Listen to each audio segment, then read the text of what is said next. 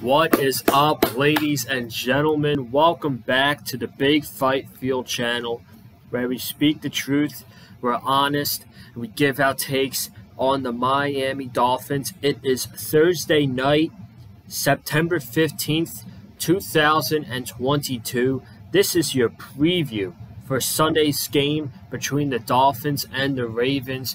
It is week 2, ladies and gentlemen. This is a crucial game.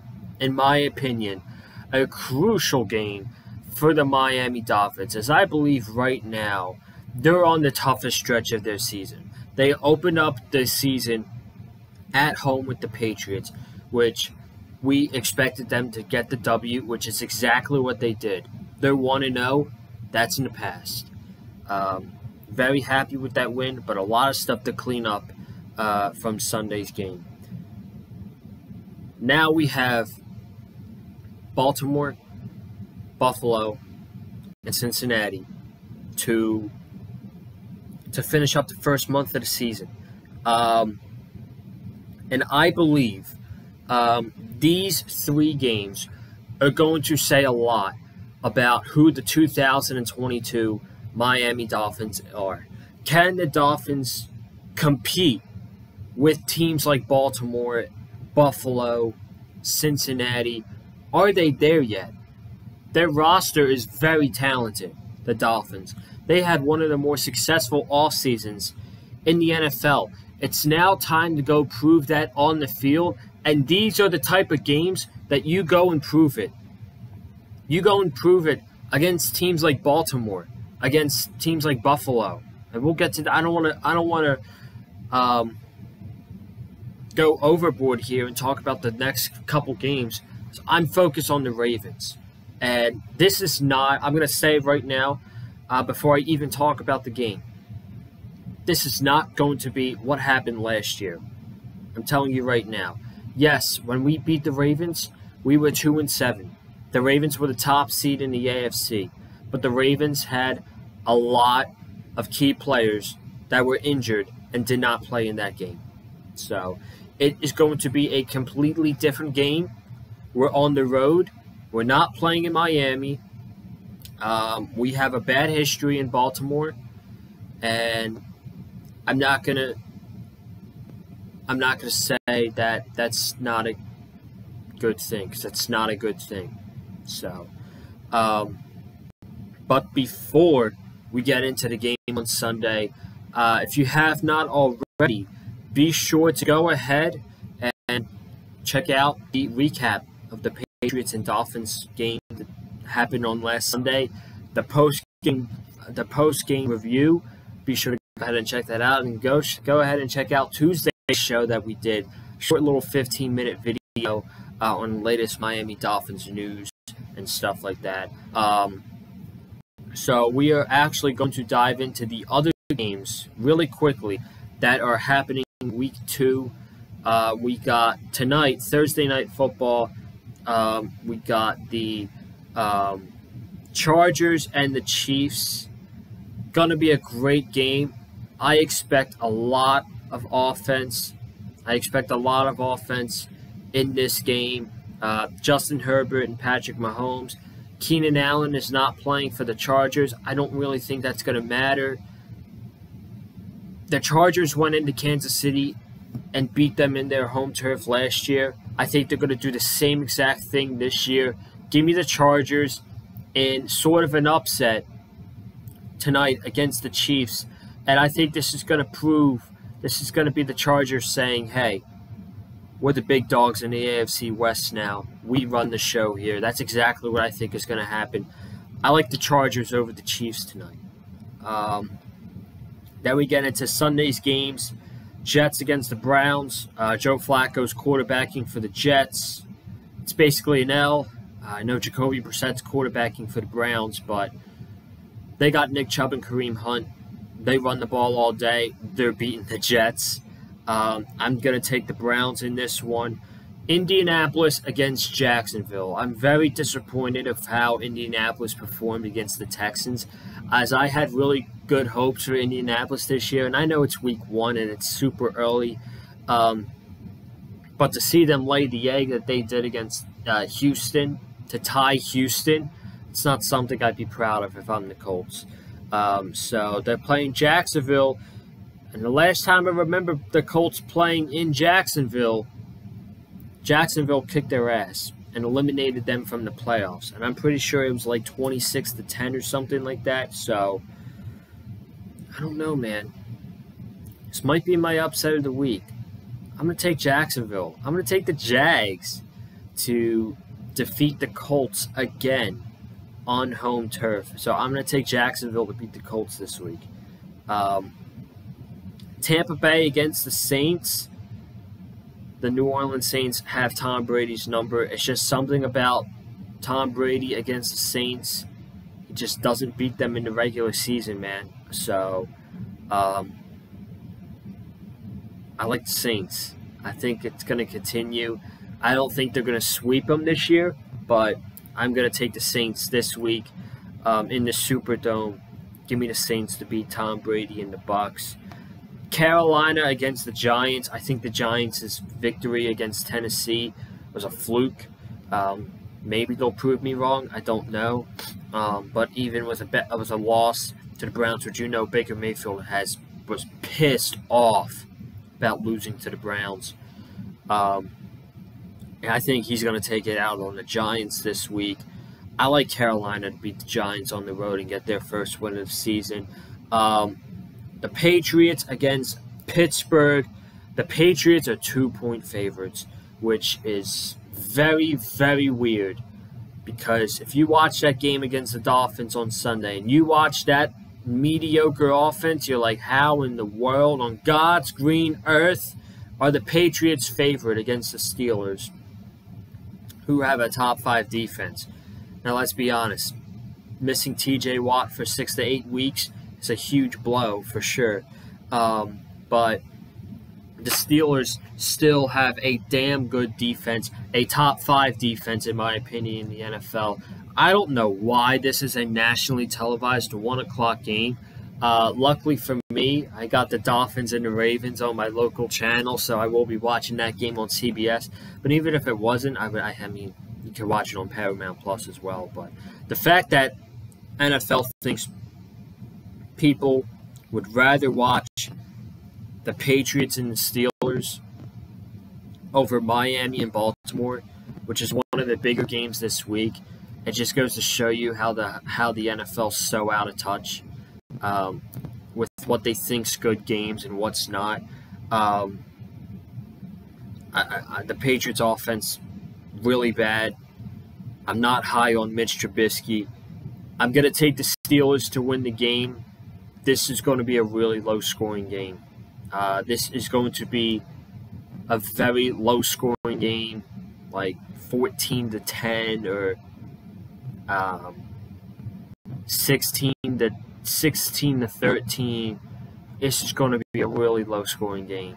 So I'm going to take the Steelers here regardless. Washington against Detroit.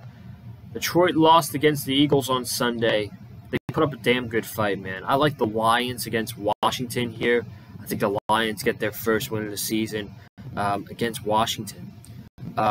Moving on to the 4 o'clock games really quickly. Seahawks, 49ers. Seahawks spoiling Russell Wilson's return to Denver with the Seahawks beating the Broncos on Monday night. This is not going to happen. I like the 49ers at home. Rams, Falcons. The Falcons fucking suck, okay? The king of choking. A 16-point lead in the fourth quarter, and they lost the game. They're the worst team in the NFL, in my opinion. I think the Rams, this is a huge get-right game for the Rams. The Rams are going to absolutely demolish the Falcons, in my opinion. Texans-Broncos. I think the Texans are going to keep this game very close, but I think the Broncos are going to get the win. I could see this being a touchdown game or a 4-point game that comes down to the end on 4th down and it's turnover on downs or something like that. But I think the Texans are going to keep. I think the Texans are going to keep this game pretty close. So I like the Broncos though. Cardinals, Raiders, both teams coming off a loss. I like the Raiders at home in this one. Bengals, Cowboys. No Dak Prescott for 6 to 8 weeks. The Cowboys are pretty much screwed now that there's no Dak Prescott. Their offense is a big issue, and I think Cincinnati's a 7-point favorite. I think Cincinnati's probably going to win by at least 2 touchdowns in this one, so I like the Bengals. And Sunday night, Bears-Packers. Give me the Packers. Monday night, we got 2 games. Vikings-Bills. Bills, they're probably going to blow them out too. And the Vikings-Eagles. Give me the Vikings on the road against the Eagles to end off the week. And those are your Week 2 NFL predictions. But we got one more game to talk about. We got the Miami Dolphins against the Baltimore Ravens. Really quick, the injury report came out today for practice on Thursday. Ethan Carter and Austin Jackson did not practice today. It looks like Austin Jackson is not going to play on Sunday. We will talk about that. I'm going to get to the offensive side of the ball. Salvin Ahmed limited, Teron Armstead limited. He did not practice yesterday because of a toe injury and veteran rest. It's good that Teron Armstead practiced today, but the fact that he's already on the injury list and it's week 2 and he's played in the NFL for 12 years and he's never played a full season. The fact that he's already on the injury report makes me concerned. Makes me really concerned going into, not the later months of the season. So that's not a good sign, but I'm glad he practiced today. Tanner Connor, Xavier Howard, Brandon Jones, Eric Rowe, Christian Wilkins, Cedric Wilson, all limited. They're probably fine, and they're going to play on Sunday. Greg Little was a full go, and he's the backup for Austin Jackson, so they need to get him as many reps as possible. Melvin Ingram practiced today as well. So that's the Dolphins injury report. Let's go to the Ravens injury report. See if they have any big names today. There we go. Tight end Nick Boyle did not practice. J.K. Dobbins did not play last week, but he's been practicing all week, so it looks like he's going to be making his return for the Baltimore Ravens this weekend. Marlon Humphrey limited with a groin injury. Travis Jones full. Marcus Peters full go. James Prochet did not practice. Patrick Ricard did not practice. And Ronnie Stanley did not practice. So that's what we got for the injury report for both teams. So let's talk about this damn game, man. I'm very excited for Sunday. I'm very, very excited for Sunday's game. Games like this have me thinking, okay, the Dolphins made all these great moves in the offseason. We got Armstead, Tyreek Hill, Connor Williams, Raheem Mostert, Chase Edmonds. This team can be next level, in my opinion. I think they have the talent to jump to the next level in the AFC. The question's going to be, can they win games like this? This is a huge game in Baltimore early in the season, and you know for damn sure that the Baltimore Ravens, ever since they got embarrassed by us last year on Thursday Night Football, 22-10, they've had this game circled on their calendars. Like, they beat us last year, embarrassed us on national television. We want revenge that game on our home turf. And John Harbaugh is one of the pettiest coaches in the NFL. So he is going to do anything possible to win this game and get the revenge that happened last year, which was us embarrassing the Baltimore Ravens on Thursday Night Football. The Dolphins were a 2-win team at that time as well. So the Ravens are going to have revenge on their minds, and to me, that's scary. And they also didn't have some top players that are going to be playing this week. J.K. Dobbins is back. He's more than likely going to play on Sunday. Marcus Peters didn't play last year. I think Marlon Humphrey was injured for that game. They were missing a couple linebackers as well. They were a good team. That was our best win of the year last year, easily. But, man, they had so many injuries going into that game, and now they're fully healthy. Like I said on Tuesday, though, they did put 2 new players on the IL, and they're both out for the season. Jawan James has a torn Achilles, and Kyle Fuller, I was about to say Duggar on the Patriots. Kyle Fuller tore his ACL, and he's out for the season, which is one of the Ravens' starting cornerbacks. But still doesn't matter that they have their big players back with J.K. Dobbins, Marcus Peters, Marlon Humphrey, and they're one of the top teams still in the AFC. Things that I'm worried about. I'll talk the offensive side. I'll talk about the offensive side first for the Dolphins against this Ravens defense. Like I said in the post-game recap, the Dolphins offense put up 13 points against the Patriots, which is not good for any team. But on that day, how bad the Patriots offense was, 13 points for the offense was enough to beat the Patriots on Sunday. The defense scored a touchdown, so they helped in a huge way. But if you want to beat the Baltimore Ravens, if Miami wants to go in to M&T Bank Stadium on Sunday and beat the Baltimore Ravens, they have to score more than 13 points, because 13 points is not going to cut it against a team like this, in my opinion. If you mess up, they're going to take advantage of it, unlike the Patriots, where Tua made a couple bad throws and it should have been intercepted, like the one late in the fourth quarter. Miles Bryant had the ball in his hands. It should have been intercepted. The Ravens are going to take advantage of missed opportunities from the Dolphins. So the offense has to be better. The offense has to be better against the Ravens. 13 points is not going to be enough. Tyreek Hill, I hope he continues to do his thing, because he had a great game on Sunday. I don't know who's going to be covering him.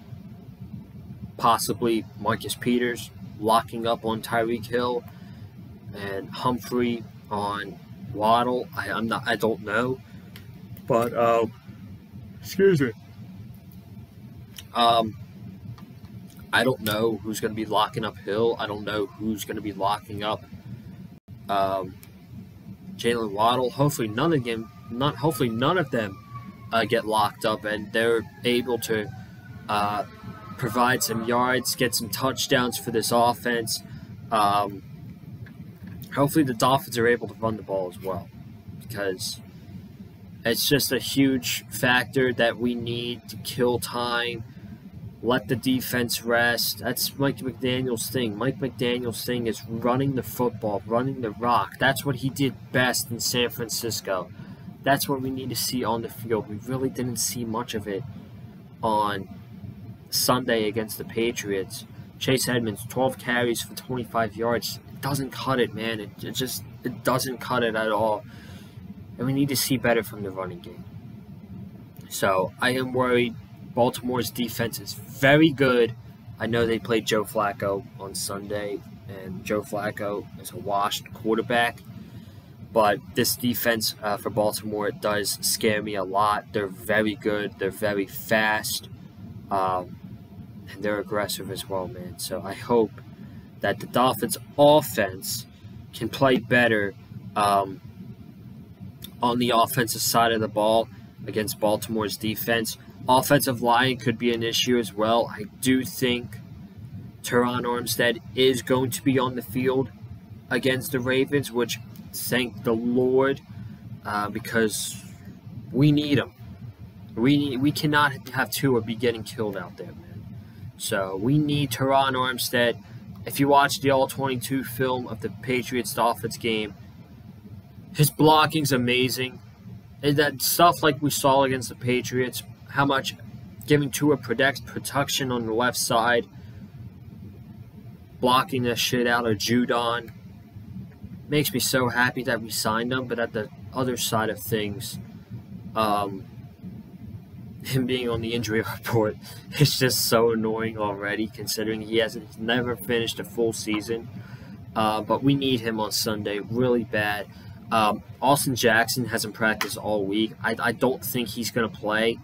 I don't think there's a need to rush him back, to be honest with you. You can just slide Hunt over to right tackle and put Robert Jones in right guard. I think you're okay with that. And we get the offensive line of Armstead and Eichenberg on the left, Connor Williams as center, and Robert Jones and Robert Hunt on the right side of the offensive line. If Austin Jackson doesn't play, which more than likely I don't think he's going to, so that's my ideal case of what I think this offensive line is going to look like for Sunday's game. That's my thoughts on it. Let's go to the defensive side of the ball against this Ravens offense. I'm not concerned about the Ravens offense at all. I know Lamar Jackson threw 3 touchdowns. I know the Ravens offense looked really good in the beginning of the first half against the Jets, but they play the Jets, folks. The Jets suck. Lamar was slinging that ball all across the field against the Jets. 3 touchdown passes, no interceptions. But I'm not worried about their receivers. I'm not. Rashad Bateman's their top receiver. Besides him and Duvernay and Prochet, they don't really have much on the receiving side of the ball. So I'm pretty sure that Mark Andrews could be getting the ball a lot. I'm not sure. I am concerned about the running game for the Ravens. Lamar, J.K. Dobbins is back. We just need to be able to contain those 2 guys, not have them do much. That's the key thing for defense. If we can do the same thing to Lamar Jackson that we did last season, we are going to win this game on Sunday. He was throwing fits on the sideline last year for how he couldn't do shit against the Dolphins defense. There was freaking one play where there was 3 defenders in front of him. He was trying to move, and the Dolphins defenders wouldn't let him go anywhere, and he just took the sack. He was throwing fits from that game last year, and if he can somehow get that same thing and get Lamar pissed off, man, the Dolphins are going to win this game. Just get in Lamar's head, pressure him as much as possible. Just do the same thing you did to the Patriots offense on Sunday. I know the Ravens have a better offense than the Patriots do, but we did this. We demolished the Ravens offense last year. They couldn't do shit against us. If we do the same thing, I'm very confident that we're going to win this game, but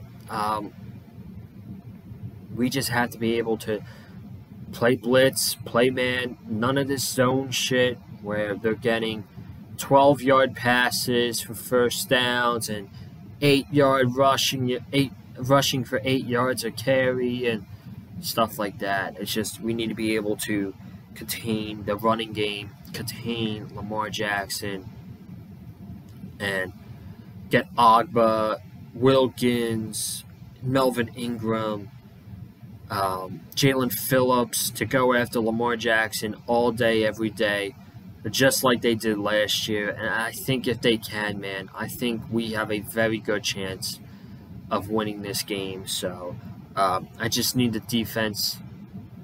We just need the offense to play better than they did against the Patriots, and we need this defense to show up and show out just like they did last year against this Ravens team. Which I know the Ravens team we're playing now is better than the Ravens team we beat on Thursday night last year. So I'm praying that we can get this W because I'm not confident that we're going to beat the Bills.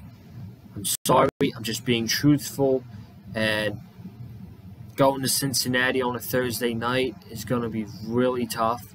So if I want to win any of these 3 games that we have coming up, I want to win the game on Sunday the most. I think we can beat the Ravens. It's definitely possible, and I think it's a good chance that we can beat the Ravens in Baltimore. We've had a terrible history in Baltimore, 40-0 and 38-6. I don't want to see any of that shit. If we get blown out by the Ravens on Sunday, I'm going to be very, very pissed off. So I hope that's not the case. I hope that's not the case at all. I'm hoping that we can walk into Sunday, get the W, and leave Baltimore 2-0, man. So I'm not going to give a prediction. I just don't like giving predictions of my own team. It makes me feel like I'm jinxing my own team. So I'm not going to give a prediction, but I just hope we got to do what we got to do. Take care of business, man, and walk out of Baltimore 2-0 on Sunday. So I'm out of here.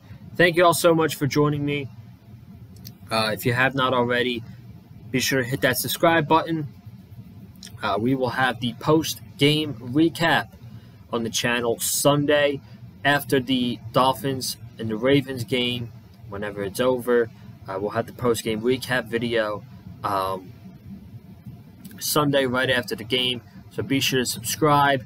Comment down below your thoughts on the Dolphins-Ravens game coming up on Thursday. You can leave a prediction down below who you think is going to win the game on Sunday. If you're a Dolphins fan, leave a comment. If you're a Ravens fan, leave a comment. Hit the like button if you like what you heard from me. Follow me on Twitter and Instagram as well, at Colin_Joseph. And guys, I hope we win this game on Sunday because we need it. It's early in the season, but trust me, this is a crucial game that we need to win. So I'm out of here. Have a good one. Stay safe. And as always, stay classy. We out. Peace.